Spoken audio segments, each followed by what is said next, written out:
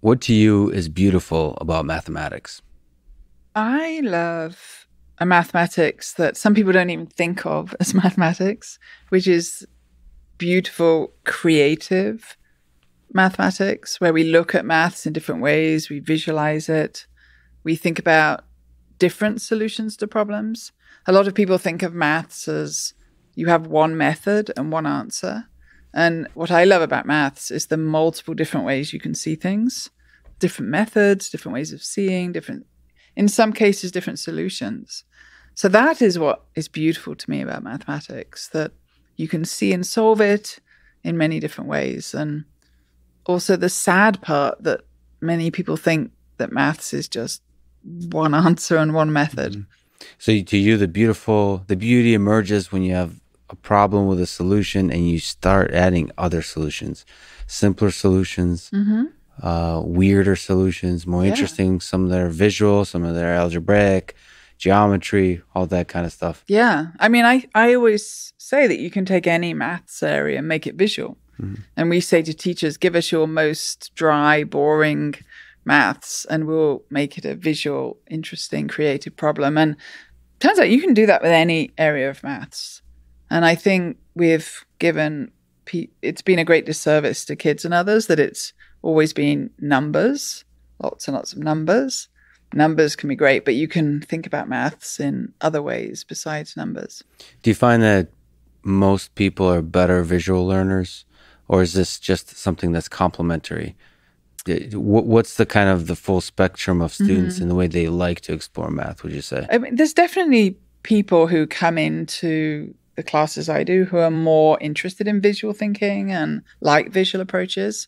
But it turns out what the neuroscience is telling us is that when we think about maths, there are two visual pathways in the brain, and we should all be thinking about it visually. Some approaches have been to say, well, you're a visual learner, so we'll give you visuals, and you're not a visual learner. But actually, if you think you're not a visual learner, it's probably more important that you have a visual approach so you can develop that part of your brain. So you were saying that there's some kind of interconnected aspect to it. So the visual connects with the non-visual. Yeah. So this is what the neuroscience has shown us, that when you work on a maths problem, there are 5 different brain pathways, and that the most high achieving people in the world are people who have more connections between these pathways. So if you see a maths problem with numbers, but you also see it visually, that will cause a connection to happen in your brain between these pathways. And if you maybe write about it with words, that would cause another connection. Or maybe you build it with something physical, that would cause a different connection. And what we want for kids is, we call it a multi-dimensional experience of maths, seeing it in different ways, experiencing it in different ways. That will cause that great connected brain. There's these stories of physicists doing the same. I find physicists are often better at building that part of their brain of using visualization for intuition building, because you ultimately want to understand the deepest secret underneath this problem, and for that you have to intuit your way there. Yeah. And you mentioned offline that one of the ways you might approach a problem is to try to tell a story about it. And some of it is like legend, but I'm sure it's not always. You have Einstein thinking about a train, and the speed of light, and that kind of intuition is useful. Yeah. You start to imagine a physical world, how does this idea manifest itself in the physical world, and then start playing in your mind with that physical world and think, is this going to be true? Is this going to be true? Right. Einstein is well known for thinking visually, and people talk about how he really didn't want to go anywhere with problems without thinking about them visually. But the other thing you mentioned that sparked something for me is thinking with intuition, like having intuition about maths problems. That's another thing that's often absent in maths class, the idea that you might think about a problem and use your intuition, but so important. And when mathematicians are interviewed, they will very frequently talk about the role of intuition in solving problems, but not commonly acknowledged or brought into education. Yeah. I mean, that's what it is.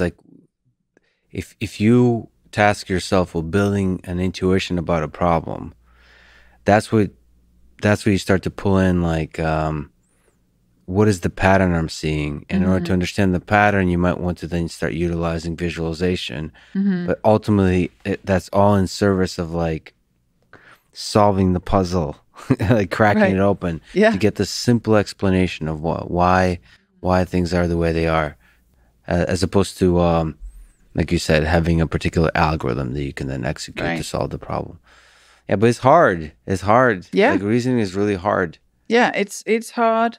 I mean, I love to value what's hard in maths instead of being afraid of it. We know that when you struggle, that's actually a really good time for your brain. You want to be struggling when you're thinking about things. So if it's hard to think intuitively about something, that's probably a really good time for your brain. I used to work with somebody called Sebastian Thrun, who is a great sort of mathematician. You might think of him, an AI person. And I remember in one interview I did with him, he talked about how they'd built robots, I think for the Smithsonian, and how they were having this trouble with them picking up white noise. And he said they had to solve it. They had to work out like what's going on, and how he intuitively worked out what the problem was. But then it took him 3 weeks to show it mathematically. I thought that was really interesting, that how you can have this intuition and know something works. It's kind of different from going through that long mathematical process of proving it, but so important. Yeah. I think probably our brains are evolved as like intuition machines, and the math of like showing it like formally is probably an extra thing that we're not designed for. You see that with Feynman and his, I mean, it just, all of these physicists, definitely you see, starting with intuition, sometimes starting with an experiment, and then the experiment inspires intuition. But you can think of an experiment as a kind of visualization, right? Just like let's take whatever the heck we're looking at and draw it, and draw like the pattern as it evolves, as the thing grows, for n equals 1, for n equals 2, n equals 3, and you start to play with it. And then in the modern day, which I loved doing, is, you know, you can write a program that then visualizes it for you, right? And then you can start exploring it programmatically, and then you can do so interactively too. I tend to not like interactive because it takes way too much work, because you have to click and move and stuff. I love to interact through writing programs, but that's my particular brain, software engineer. So like you can do all these kinds of visualizations. And then there's the tools of visualization like color, all of those kinds of things. Yeah, that you're absolutely right. They're actually not taught very much. Right, like the art of visualization. Not taught, and we love as well color coding. Like when you represent something mathematically, you can show color to show the growth. Yeah, and kind of code that. So if I have an algebraic expression for a pattern, maybe I show the X with a certain color, but I also write in that color so you can see the relationship. Very cool. And we, particularly in our work with elementary teachers, many of them come to our workshops and they're literally in tears when they see things making sense visually, because they've spent their whole lives not realizing you can really understand things with these visuals. It's quite powerful. You say that there's something valuable to learning when the thing that you're doing is challenging, is difficult.